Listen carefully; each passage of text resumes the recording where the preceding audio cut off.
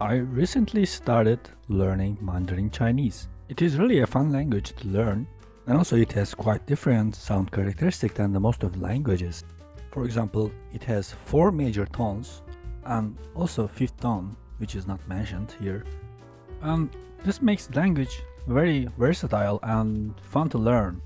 This is not actually the hardest part of the language. Hardest part is the alphabet.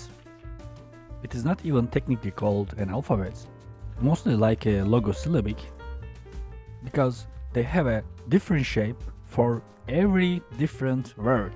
Yes, that's right. First, I thought about buying flashcards for specifically Chinese, and it helps for children, so why not? It would also help me as well. But it is not even practical. You cannot carry those all with you. And suddenly an idea came to my mind. I have this key fob that I use to connect to the VPN, and I thought having something similar laying around would be pretty easy to review all the new words that I came by.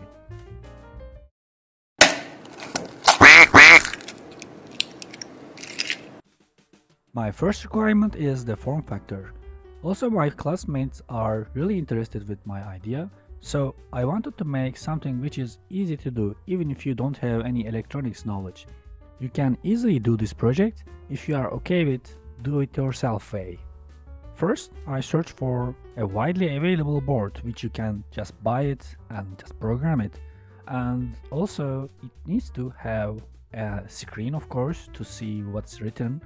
There are wide range of boards available which you can use it in this project. But I came across this board, and which is exactly what I am looking for. It has a small form factor and has a small OLED display, and at the same time you don't need to do any soldering or whatsoever.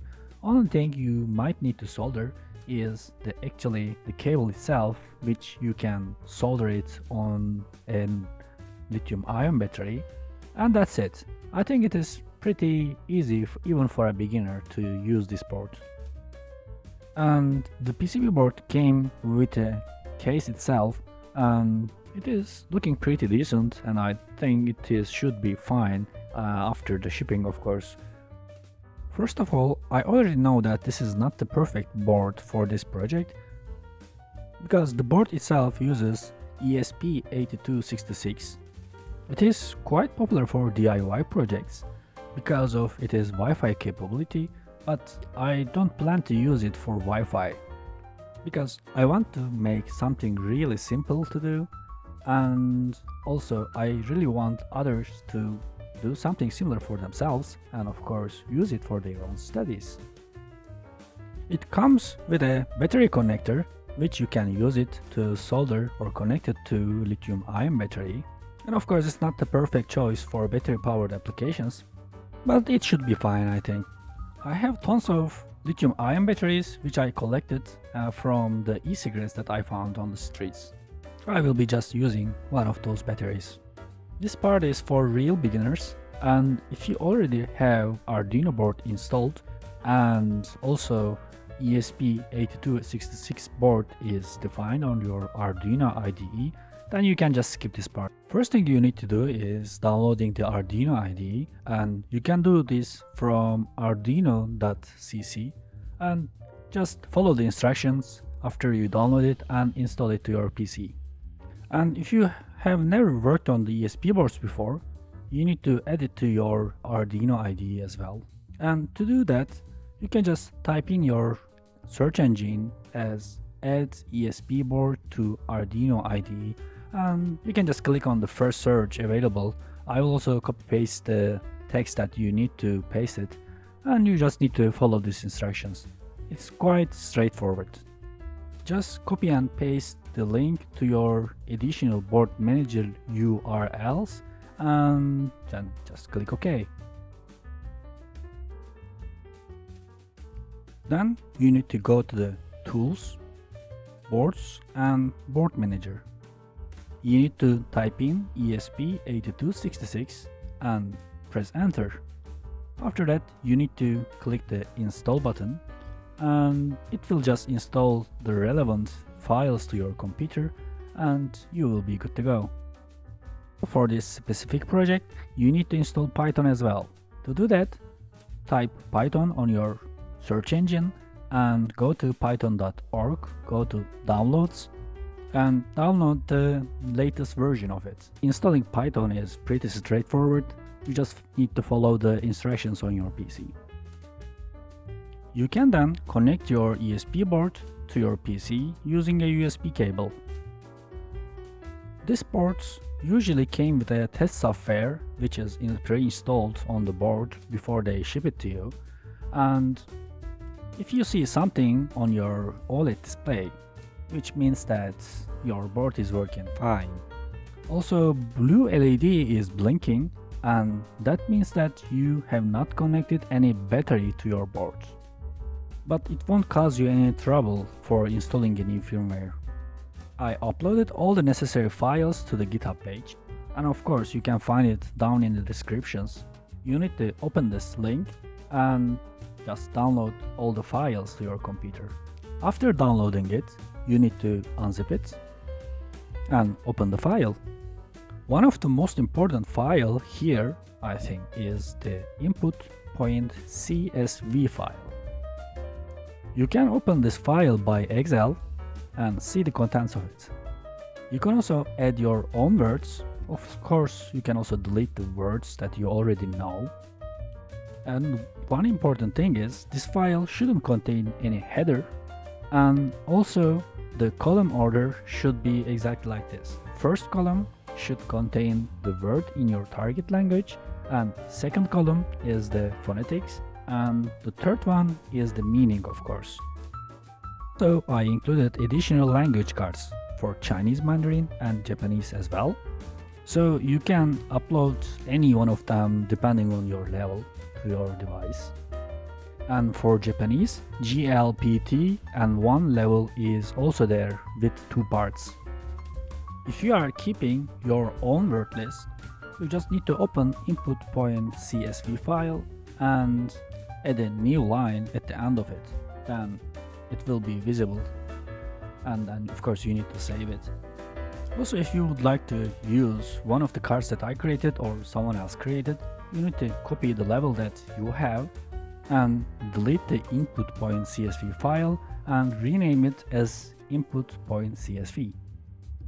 After this, you can click e-flashcards.python file and it will create an Arduino code for yourself, which is converting all the words to an array for Arduino.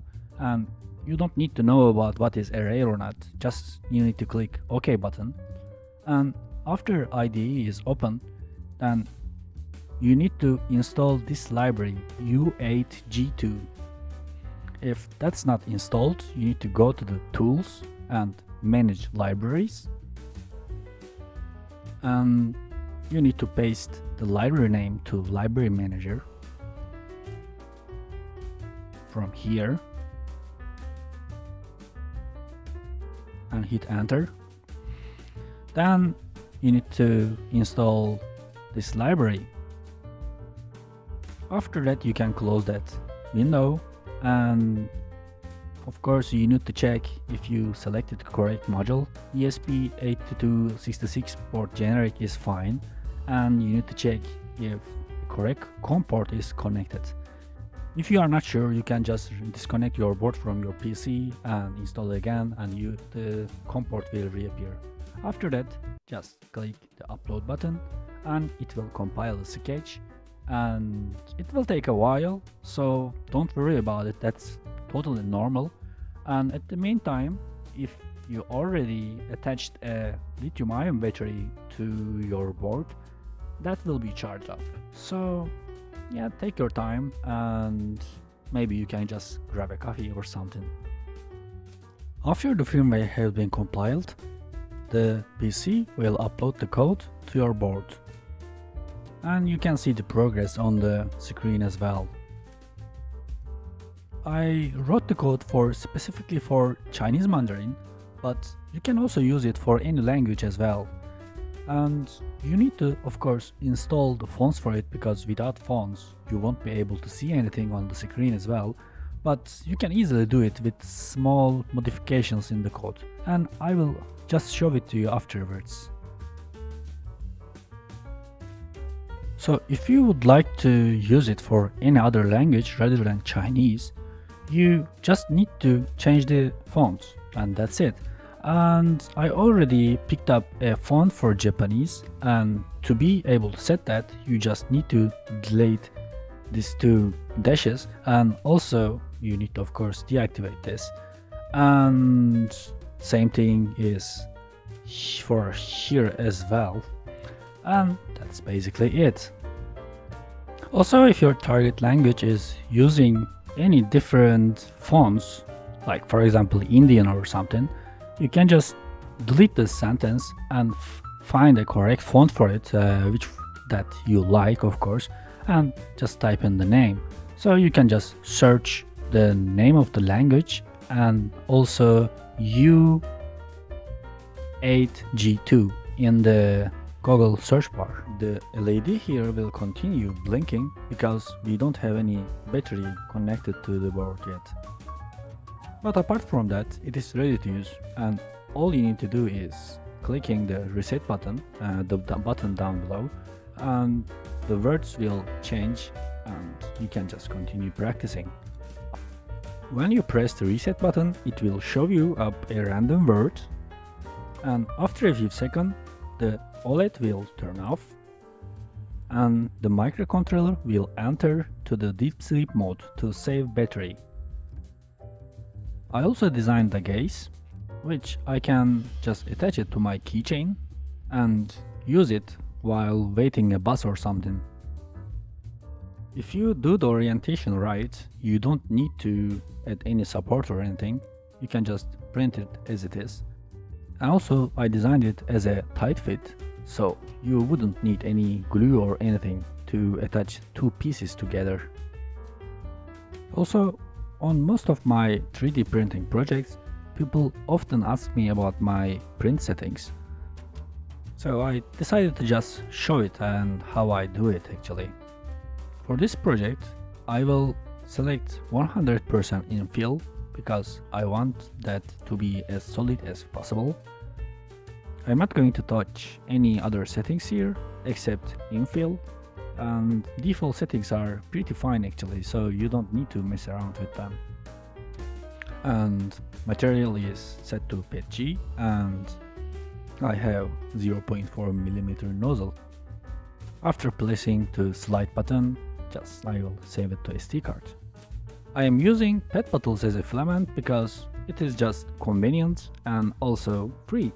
If you want to watch that video where I show how to use pet bottles as filament, you can click the card on the corner. Pet bottles are usually colorless, and I like giving them some color.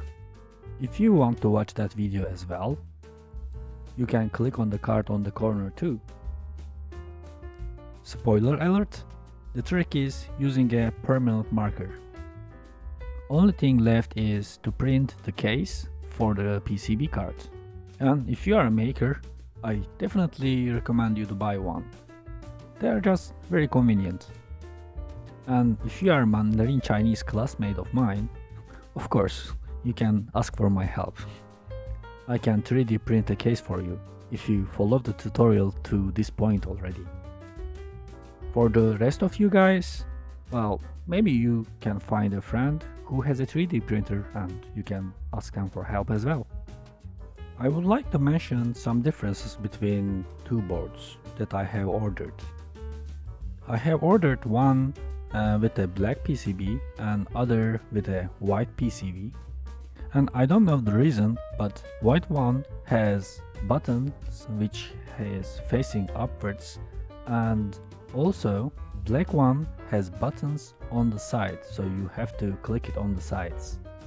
First I created a case for the white board which has the button slots facing upwards, and then I wanted to order another one with a black PCB, and unfortunately the case didn't work because the buttons were on the sides. So I had to redesign another case for the PCB which has buttons on the sides.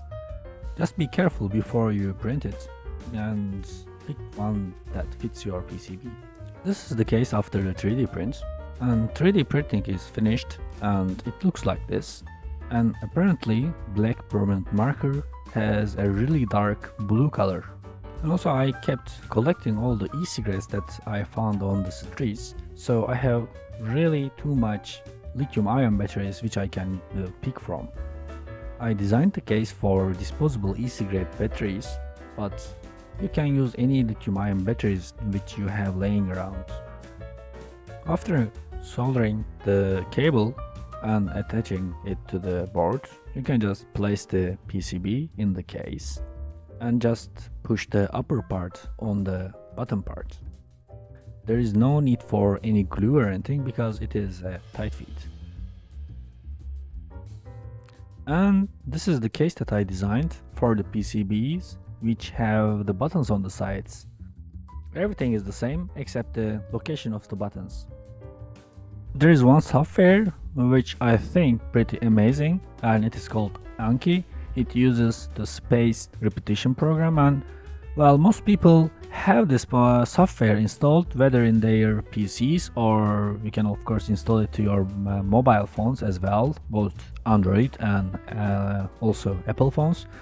And if you like using this software and already created a deck, you can upload those to the e-flashcard that I created as well.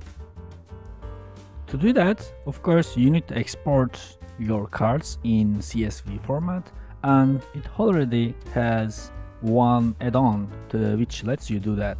You just need to go in this web page from the Anki website. Don't worry, I will put the link in the descriptions.